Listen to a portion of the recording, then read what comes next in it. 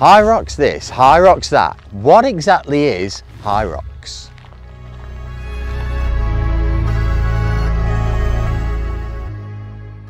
The first thing you have to know is that HYRox is popular because it's such a beneficial fitness event.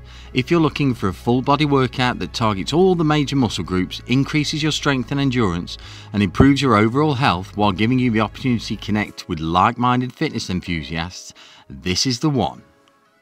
HYRox is a global fitness race that combines running with functional fitness exercises. Think of it as a blend of endurance, strength and skill, all packed into one event. Each HYRox event consists of 8 kilometers of running interspersed with 8 different workouts. So you have a kilometer run followed by a workout ranging from rowing to sled pushes and everything in between. It's designed to test your overall fitness and push you to your limits. Let's break down the workout stations you'll encounter in your HYRox race. There are 8 unique stations, each will test you to your max.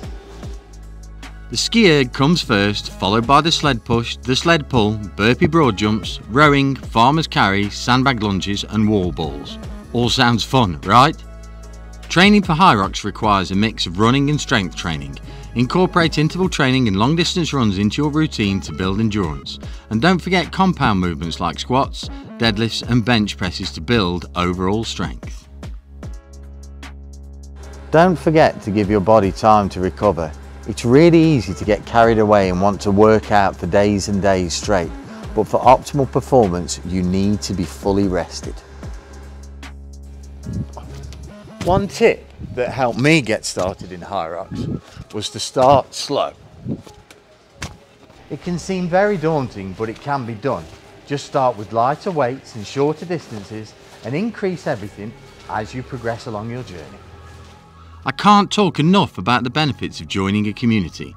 Find a HYRox training group or online community for support and motivation, or get with your buddies. We go further together. Remember to track your progress and set realistic goals. You're not going to break world records in your first week. And always pace yourself and celebrate those small wins, baby! Finally, staying consistent is key. Stick to your training plan and stay committed to it. In my next video, I'll be participating in my first HYRox event.